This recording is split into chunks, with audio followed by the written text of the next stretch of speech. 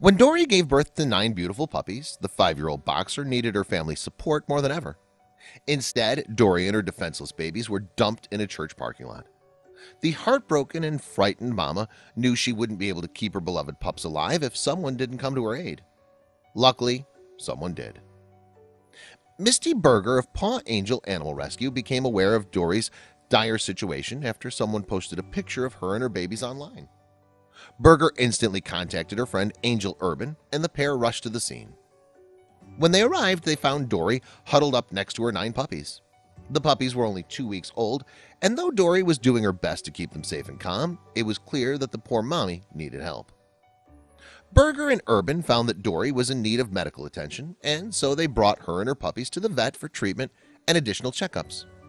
Dory had several injuries, including multiple open wounds, but all her ailments turned out to be treatable.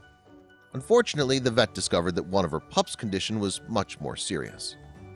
The little pup, which the rescue named Peach, turned out to have been born with a tumor in his throat. The tumor kept the little pup from being able to nurse properly and would just keep growing until swallowing became impossible. Due to Peach's size and age, they were not able to surgically remove the tumor and instead had to euthanize her to spare her any suffering. She leaves heavy hearts but hope and resolve for her mom and 8 siblings. Paw Angels Animal Rescue wrote after sharing the devastating news on Facebook. The tragic loss of Peach rocked the little family, but thanks to the rescue's hard work, love, and dedication, Dory and her remaining 8 pups had the time and space to heal and find hope for the future.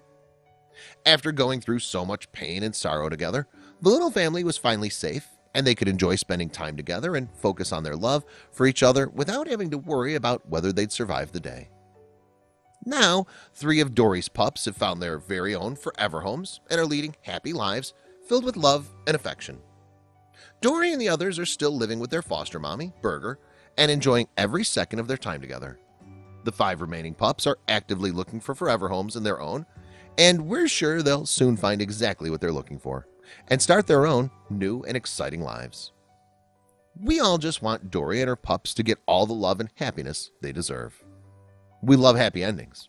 Please share this story with your family and friends.